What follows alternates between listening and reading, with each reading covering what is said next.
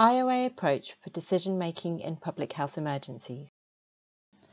IOA improves responses to outbreaks through a more holistic understanding of an outbreak at the local level. Some of that evidence may come from analysis of pre-existing datasets. However, some questions may require the collection of new data in a study. For the study, terms of reference will be developed. This includes the question that will be answered or the objective, the sources of information and methodologies to be used, and most importantly, how the results will be used. If we cannot define how the information will be used or by whom, we won't do the study.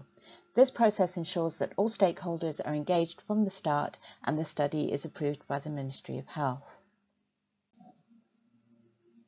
The data collection then takes place and analysis is done using the multi-data, multi-discipline IOA approach. Presentations are then prepared that may be in the form of a report, visual presentations, or direct discussions.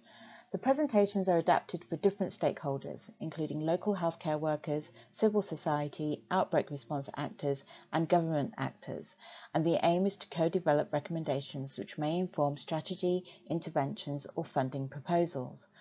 We then document what recommendations were agreed, who is responsible for their execution, appropriate indicators, and feasible timelines. To find out more about IOA, please select one of these videos.